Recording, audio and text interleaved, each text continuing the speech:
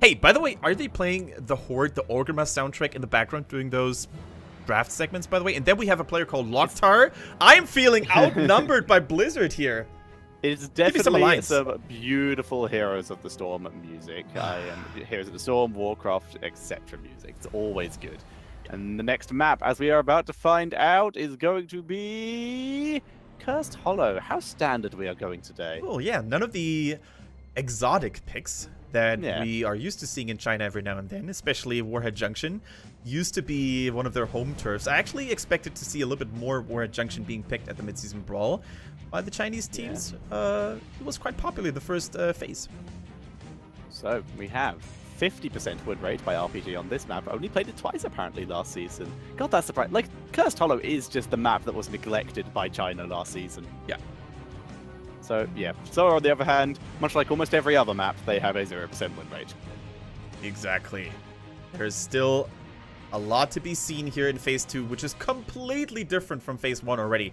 We see international picks like Anub and Uther and Genji Bands making it into China as well. We see teams playing a lot more standard compared to Phase 1, where it was basically just all over the place.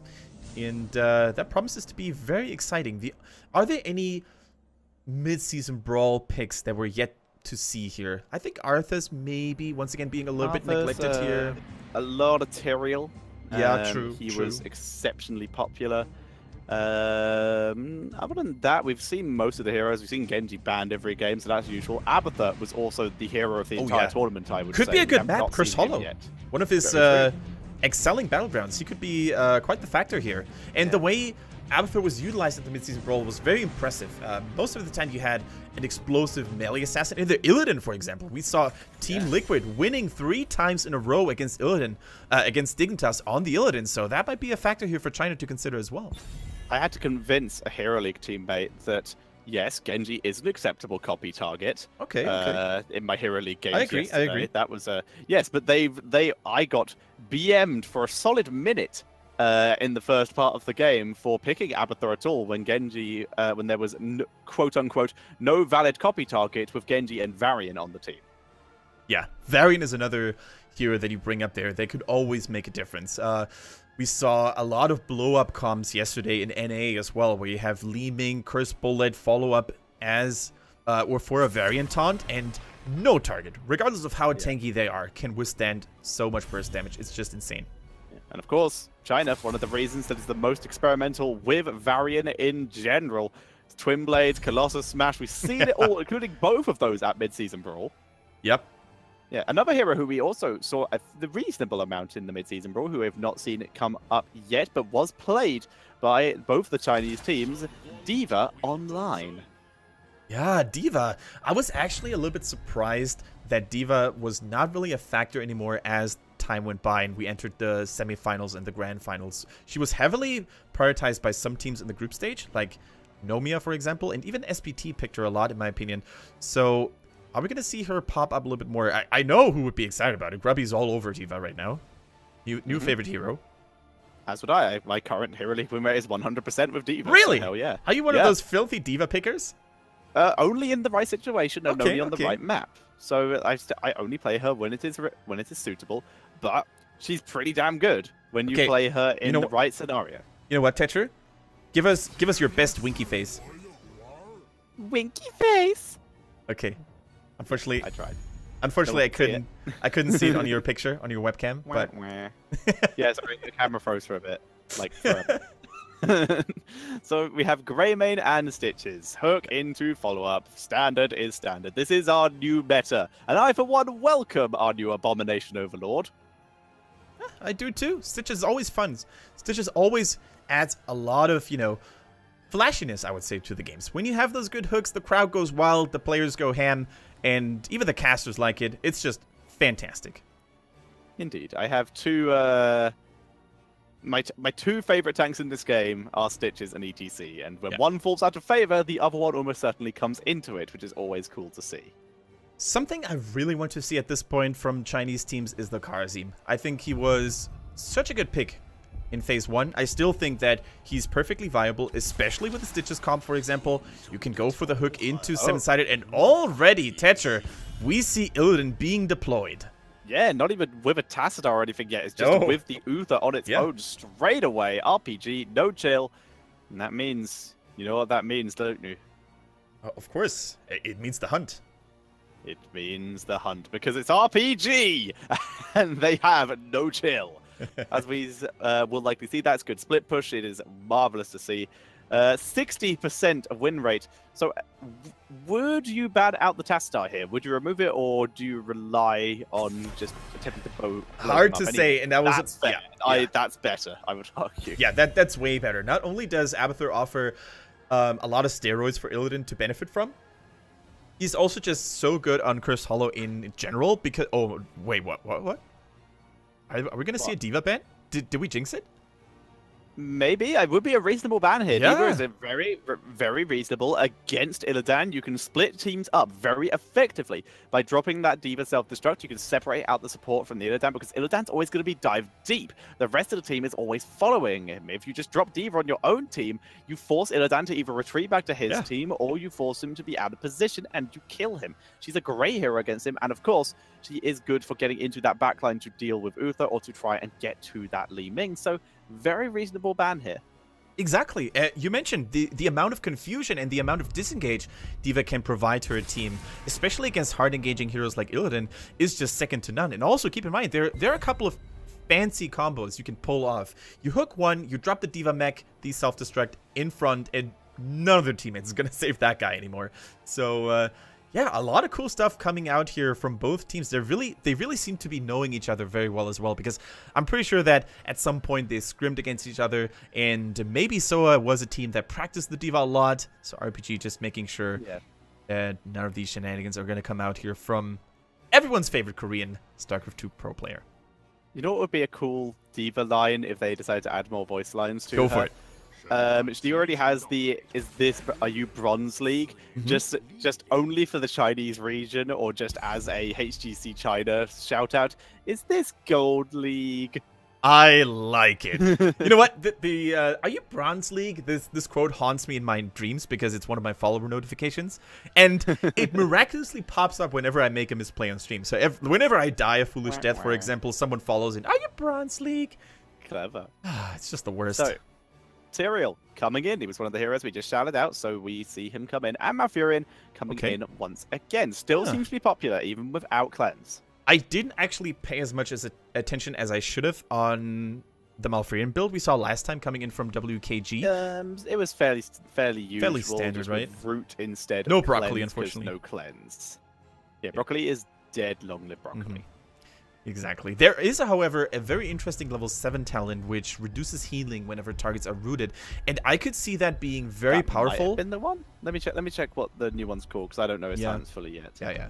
And of course, the thing is, like, if you happen to face an Uther, Uther is all about big healing numbers, big burst heals, right? So if you heal someone, if you hook someone, and then you drop the entangling roots with the healing reduction, you can deny a lot of burst healing value from Uther. That's what it was. Enemy heroes rooted by entangling roots receive 30%. Yeah, it was the root talent. There we go. So nice to see. And we do have a Medivh not going for the Tacita. They're going to get that burst protection because hooks. Okay, so RPG is like, so you guys are trying to go for a pick comp? You guys are trying to kill people? Well, try to kill us. Protection. Yeah. Medivh protection. Illidan hard to kill. Gets out very swiftly. Uther divine shield. Guardian of the Ancient Kings. Li Ming, hard to hook as well. I think this is going to be an unkillable team comp for SOA, and they need to think of something magical right now, because... If Li Ming took Dominance and Diamond Skin and Illidan took Metamorphosis, just invincible team. Oh my god. And they go for the Lunara, and I love it. They really needed to go for something more sustainy right now. They needed poison damage, sustained damage over time, to possibly counter out the Protector stat on Varian and Medivh. So, is it going to be enough? I remain very skeptical, but I think it's the best thing they could have done. Quite possibly. We will have to see how well this works for them. Like you said, they have ticking damage, which will stay through the protection. I just don't believe it ticks while the protection is activated. That still just protects from all damage. It's gonna be pretty tough for them to really break through all of this, but it makes a lot of sense. They already have the anti-healing, so now with the extra poison, it's going to be even tougher for RPG to stay alive. But RPG, they have so much armor, they have so much protection. Uther's not about the huge healing numbers, it's about the armor, and that still affects poison. Yeah, absolutely. It affects poison damage. Good point you bring up there. And if all things go wrong, if the Medivh shield is not enough, if the Protected Bavarian is not enough, you can still throw down a portal to evacuate the location after a Stitch's hook and the roots. So there is so much disengage and protection potential on the sides of RPG that I think SOA is going to have to time their engages perfectly. They need to hook and they need to blow up. Yeah. I think that's their best option, and they need for Medivh to not be there, because that otherwise that order of events is not happening. Gonna be honest, I don't feel very confident for SOA in this game. By the way, Titcher, do you still have your checklist of Phase 1 of things we want to see?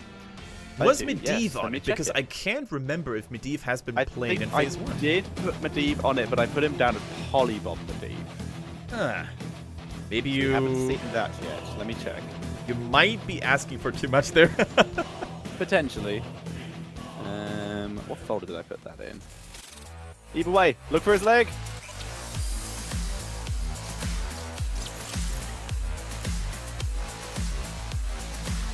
Oh my god, I saw it! Oh my god! Why?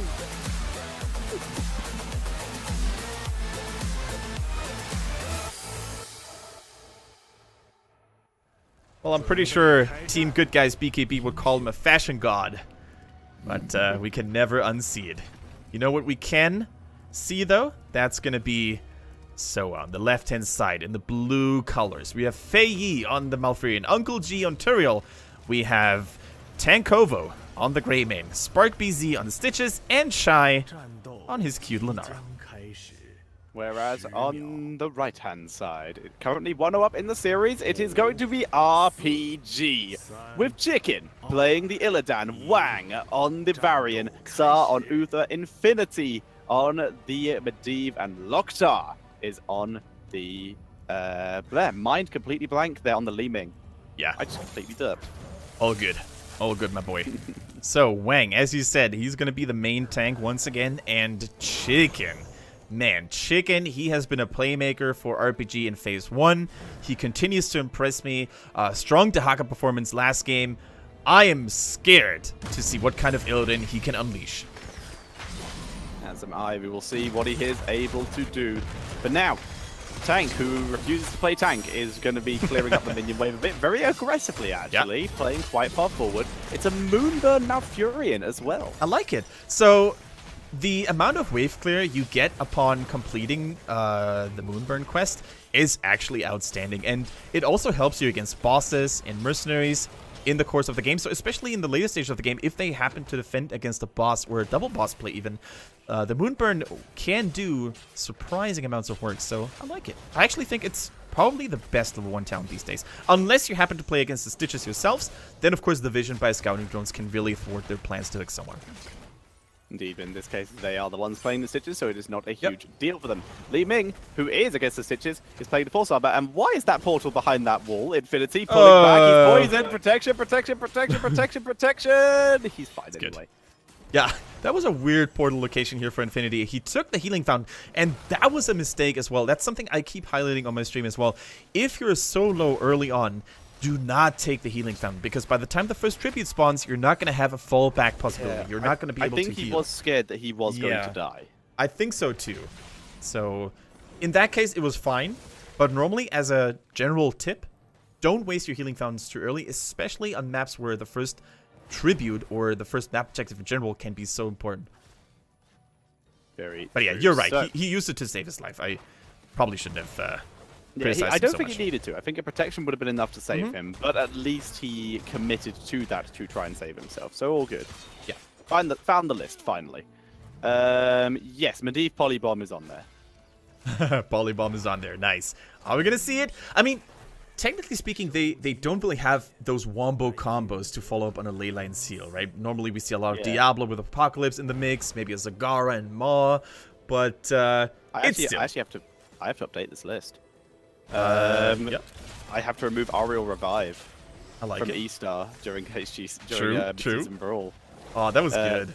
It was very good. It was very effective. Oh no. I'm not counting. Oh, he's fine, maybe, unless the poison refresh. Oh, just too slow for the portal, instead using friend or foe to get to Sa. I like it. And looks like Medivh is going to be fine for now. He probably used another shield to prevent the poison from ticking. And now Wang is the one to feel the pain, though. Varian on the retreat. Not something we see all day, because normally he likes to get to the thick of things and just tank as much damage as possible. In the meantime, though, that Siege Giant camp in the top lane getting a lot of value. Medivh already using his Raven form to get there in time, but Medivh doesn't have the strongest wave clear, so a tower or two might be falling after all. Indeed, that might take a while for him to deal with. Stitches, by the way, going with the amplified healing, so he is going for what is almost certainly going to be Tenderizer and Fishing Hook later on, because if you can't win in a close-up team fight, you make sure that that fight is happening as far away from the rest of the enemy team as possible. Yeah, and it makes a lot of sense to go tanky here as well. I mean, if Tyrael was around you all the time with the Sanctification, potentially with the Shields from Righteousness, you might still be fine. But against Li Ming in particular, who's able to deal so much burst damage, you better want to be safe than sorry. This could also tell you that he might be going for Judgment. And look at Li Ming, locked her going in for the first blood. Yeah, very, very wrecked there. That was quite absolutely. brutal. As we do see SOA Tyrael going for the extra movement speed after his teleport. So potential for Judgment, because then you can use that as an escape once you have engaged in. We'll see if that does work out in this way. As everyone is going to be hitting at level 7s. We're seeing Spark getting focused down, but he's fine. Nice jump by Illidan to get to freedom. Look at Li Ming, by the way. She did go for dominance, and that is a very clever way to build her, in my opinion, because the enemy team is all about focusing one down after a hook, right? A lot of explosive burst damage, so you might need to rely on every source of self-healing you can muster, and as such, I think the dominance level 4 was a very smart choice. There is that Tenderizer coming in from Stitches, so like we said, full hook build here. We're seeing an attempt at the grab coming in. Nice interrupt by Varian. Only barely this time, as Varian is getting focused down, even with Shield Wall. No one is in range to interrupt here. The tribute does go over to SOA, as we do see Varian dropping very low, but the portal, he's still taking poison. There we go. Gets the health, and he's able to survive. Keep in mind, though, that this was a 4 versus 5. Chicken on the Illidan didn't join the fight at all. Instead, he lingered in the middle lane. He tried to get a little bit more soak and XP pushing done.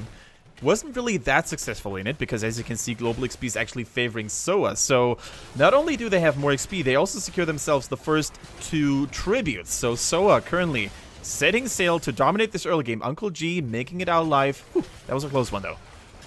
Yeah, RPG, 3 heroes too many, and about 2 minutes too late to do their best CE impression, taking a boss still reasonably early. Yep. But now it's the time. Response in kind by SOA. Medivh does see it. He's just going to portal away after distracting Lunara a bit. Yeah, she's chasing, though. Boss capture. She is chasing. He's going very deep. It doesn't want to go too far. Both teams will get bosses fairly unabated. It was just slight scouting and slight harassment. Hey, did you see that mount on Illidan? I think he was using the new surfboard. Oh, it's so cool. HGC accounts, dude. The stuff's in the game. It's just not currently available for buying. Were they able to use it on the mid-season brawl? Were they able to use it at the mid-season brawl too? I didn't see anyone. No, it was on Malfield patch at this point. So cool to see it live in action. They're available in the boxes, I believe. Cool.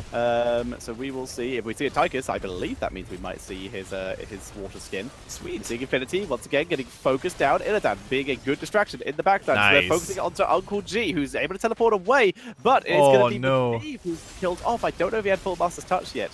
No, I'm pretty sure he didn't have them, because it's still way too early in the game.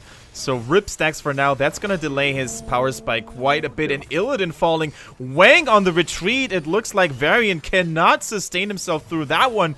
And that is the worst timing. They're going for the keep right away with the boss. Yeah, they're heading straight in. No! On the way. They ignore the wall completely. Go straight for the keep. And this is great for SOA. They have level 10. Level 10 is on the way for RPG, but with Varian still dead for 5 seconds, this keep is 100% dead. Yeah, this is a gone keep. The boss, unfortunately, has been damaged a lot already on its way to the keep, so I don't think they can demolish the core just yet. In fact, they were going to retreat. Illidan defending the middle, but so much value done after 7 minutes and 40 seconds on the side of SOA. The big underdog that nobody really expected to do well this phase, because they looked so shaky during phase 1. But so far, this Ditches comp with Lunara seems to be doing tons of work. Now both teams with heroics. Taunt, Leyline Seal, Hunt, Disintegrate, and Divine Shield for RPG. So we'll go for the throat, Sanctification, the Putrid Bile, Leaping Strike, and Twilight Dream. Oh, Illidan with the Hunt, though. He can now join the fight from a large distance, which allows him to do some solo soaking, potentially even out the deficit that they currently suffer from. We also have Leyline Seal. We've got everything available that they need in order to initiate strong team fights. Leyline Seal taking out a couple people, the Hunt locking someone down here as well. We also see Disintegrate for the Li Ming. Okay, here goes the hook. Medivh not fully stacked on the Master Touch, but here goes the fight. Medivh jumping back and forth throughout the fight from in the backline to the front line. Oh, huge! Leyline Seal catching so many people in the Divine Shield, keeping Illidan alive for the moment. He has to retreat. Medivh getting focused down. He gets taken out again. And even with that incredible Leyline Seal, RPG were not able to get the execution. Wow. That was such a good Leyline Seal. But you know what? SOA just doesn't take the damages. They've got the... They didn't use a Sanctification. They still have it ready. And they might use it now to secure further kills. Uther trying to escape, guarded the Ancient Kings, not enough to keep him alive. Leaping Strike, there goes another one, and that is going to be only Varian surviving here. And SOA, absolutely destructive play. It is Varian and Medivh on the defense. Illidan continuing to do Illidan things in the top lane while he waits for his team to come back. Yeah, Illidan was like, I'm not going to join that one. I'm going to betray you for now, guys. You know, I've got better things to do. I want to get those juicy minions. Those are foes I can handle at this stage of the game. But the enemy team, SOA, a little bit too scary. And I can't really blame them. They didn't have 13. Yeah, look at that board, though. And it was a very good board. Interesting talent from Stitches at level 13. Yeah. Without any other synergy for it, he still goes for the extra arc on his slam. A little bit weird. I would personally prefer Fleabag when you are against an Uber to get that extra cooldown reduction for your hooks, for everything, for your Devour, keep yourself sustained. But no, in this case, extra slam radius. Sure, I guess it's good for scouting. Hunt comes in, the gank is perfect, and they take out Greymane. A sign of life, a sign of hope here for RPG. They can now take this tribute with a numbers advantage. Stitches needs to get out of here ASAP and uses... Oh! Lands the hook, but it's Varian protected armor, He is invincible. As they drop the ley line, can they make something out of this? Varian wants more, but only drops harassment as they back up. Varian, by the way, went for Warbringer. Yeah, he did go... the Juggernaut, yeah. He did go for the Juggernaut, and that's a talent we normally don't get to see that often. However, the thought process behind it is probably that there's a lot of high HP targets on the side of SOA. First and foremost, the Stitches, the Turiel, and even the Greymane becomes quite tanky in the late game, so they want to deal a little bit of more percentage damage. Still, I don't like this choice, though, because keep in mind that not only... Oh, never mind. Hold that thought for later. Another team fight is about to break out. Greymane just surviving. They want to try and get Stitches. They can't do it because Stitches land a hook. Almost, but Chicken just out of range. They're all in retreat now. Material not done yet. They want to try and get Wang. Do they have the portal? They use the portal, but they're still chasing. Lockdown gets slowed by the Eldarin's might. Where is the protection from Medivh to keep everyone alive? Looks like it might not be needed. Oh, Lunara's going in. 15 hook, but it's onto Wang. Divine Shield to keep it alive. Wang moving forward with the protection. Disintegrate to try and delay. Lockdown being moved onto by Stitches, running out of places to run to. We're seeing Wang will finally drop down after saving the rest of his team via being a distraction. Medivh portaling out. Only Varian dies as a very familiar, perfect sacrifice there to save the rest of his allies. Stop it right now, and I'm going to continue to cast solo here. Don't you dare mock my boy there. He gave his life for a good cause. He saved his teammates. There we go. He did. It was absolute. That was 100% honest. He gave his life for his teammates there by moving back in, delaying in time for them to escape. No way Ling Ming would have got out if he hadn't done that. Exactly. So a noble sacrifice here for Varian, really protecting his teammates. Keep in mind though, this boss, we all know the term throw pit. Keep in mind, there's a ley line seal available. You can steal bosses with that. They go ham right now. They're trying to interrupt Illidan, Tyrael, so that he can't Sanctification onto the point. But they can't get everyone else on the point. Sanctification is dropped. They pull back. They try to go for the portal, but Medivh still dies. Yeah. No stacks. We haven't seen notification of the Master's Touch being complete. He died yet again. Was a worthy try. It was a good try. Was it needed, though? I think it was, because the boss would have definitely been the nail in the coffin here. The bottom lane already naked, and I don't think they can stop yet another assault by SOA. This time around, Chicken feels the pain. Shy, though. Oh! Oh, nice dominance value. Yeah. Comes in, but Li Ming is completely as Illidan attempts to delay. The boss is on full hit points. It's going to be a 4 versus 4. Can RPG defend? Oh, this is going to be so close. Their Polaris top priority goes to sleep right now. Their top priority should be the boss. So the boss is hammering at the core. The shields are down. They try to wipe SOA right here, right now, but they can't chase too far.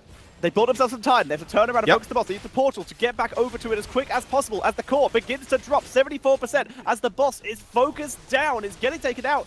And the core down to about 50% by the time the boss is dead. But RPG still alive here thanks to that Lunara kill. Now, can they keep themselves alive? This tribute doesn't matter to them. They need to spend some time clearing the bot lane. Okay, so nice defense by RPG. They could have definitely lost the game if they hadn't played that perfectly. They did play it perfectly, and they stay in the game for now. Unfortunately, they weren't able to get the curse with a third tribute. SOA's rotation was just in time. Now, Infinity, he's scouting the enemy team. He knows where they're going to be at, and that is, of course, the most annoying feeling when you happen to play against Medivh. And look at the XP Tetcher. Those kills basically closed the gap almost entirely. Yeah. So, also, no fishing hook. Stitch is taking the slowing slam as well. He is just going for the synergy with the Unfair Advantage. No, wait, Unfair Advantage is the level 13. So, yeah, he's gone for... I don't get this build. It's more CC, it's more slows, but... I don't get it. I would have much preferred fishing hook to try and get a snipe. Me too. Yeah, also Lunara, as you said, not going for unfair advantage, despite just going for peak spell. Oh, nice disengage. Good. Sanctification, keeping him alive. Leyline is dropped, grabs everyone except Lunara, but they're not following up. They're instead trying to use it as an escape. The hook just missing Wang.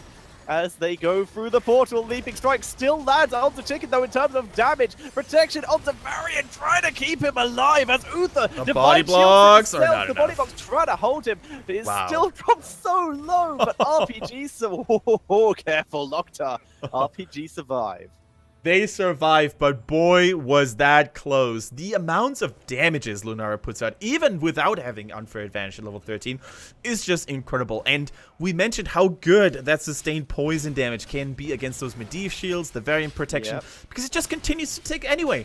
It's just so good. And they, on the other hand, won't die either. SOA's got so much protection with the Turiel, the mouth, the roots, the Stitches being a tanky mofo in the first place anyway. It's just crazy.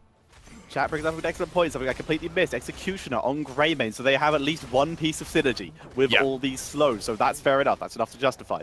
As we see them move in, they're able to grab up this Bruiser Cam, put some more pressure onto the mid lane. Bot lane, currently a decent amount of minions in it. RPG can leave that alone for at least a little while, spend some time out on the rest of the map. Yeah, and now the game's... now the game gets really exciting. Both teams at the verge of getting a curse. I think it would be disastrous for RPG if SOA took it. So, who's gonna pull the trigger first? Who's gonna initiate first? Who goes all in first? Every move could be the game-deciding one right now. Turiel's getting engaged upon. They're trying to focus him down before he can they get him! They get him! Wow! No sanctification this time. They need to split to avoid the still get hit. That's a lot of damage as they turn it around. Protection being dropped. Silence is onto the Uther. As they turn around. Li Ming barely alive. She can get a kill. She can remain in this fight. In the meantime, they try to kill off Malfurion. Li Ming, they get the kill of Malfurion, and that's such. Li Ming gets the dominance. Never lucky. Look at Greymane. He's going to be the next one to fall. They're buddies in real life, but in the Nexus, this is where the friendship stops. Varian says no. He bought time at least. Yeah. And that is a curse dropped by RPG there, but all their lanes are so pushed up, they can't really capitalize on this. They instead need to use these to get this fort in the mid lane, maybe the one in bot lane, and get themselves to level 20, as that will be their opportunity to try and come back into this game. Careful, Sar. Jesus Christ, that's a lot of damage. They turn it round with the benediction stuns, but Li Ming not able to get the damage off, and Lunara able to leave to freedom. And all of a sudden, out of nowhere, comeback mechanics have been activated in this game, and RPG took the lead in overall XP. They defended the side lanes against the mercenary onslaught. They're now the ones pushing. They're now the ones in the driver's seat. However, SOA is back as 5 in 5 seconds when Greymane pops up again. Now, there is a boss available, and this is the winning condition for SOA. If they get this boss after 17 minutes, 18 minutes, it's game over. However, RPG, they know about it. They know exactly what their biggest menace could be, and Medivh is scouting accordingly.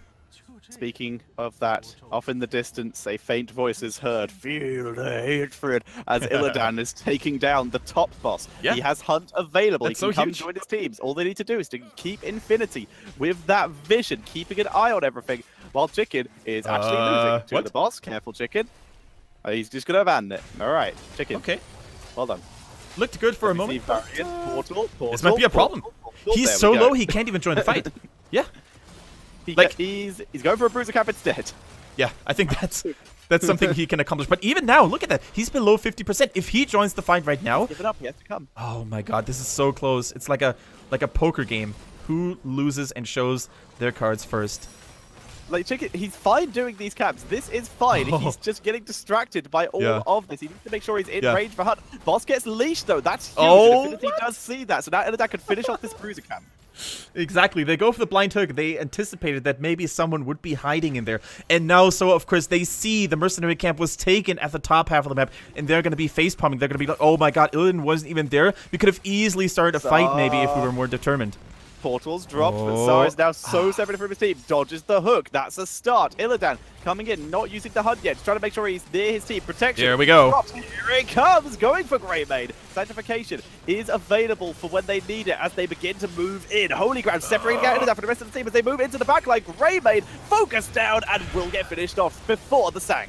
Oh my god, that was so close for SOA. The Sanctification being popped 1 millisecond too late here in order to save the Greymane. They should have used it earlier so Greymane could have actually retreated into it. But look at RPG. They're all so low from the poison damage coming in by Lunara. And once again, they won a team fight, but they can't seem to capitalize on the victory. They can't. They're so low. They need to go back and get health. In the meantime, though, Medivh, who's still at half health, is able to stay and continue to scout the boss until he needs to be back. And he does do that. He scouts in human form while being back to base. So everyone is going to be healthy. As level 20 is available, we have the extra Hunt range coming in for Illidan. Nice. Tal Rasha coming in for Li Ming. The extra Divine Shield, right? That's the extra Divine Shield the upgraded one. Nice. Yes. Yeah. Cool.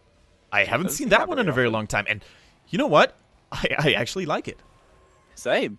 This is the first talent I ever made a huge mistake on by not reading patch notes.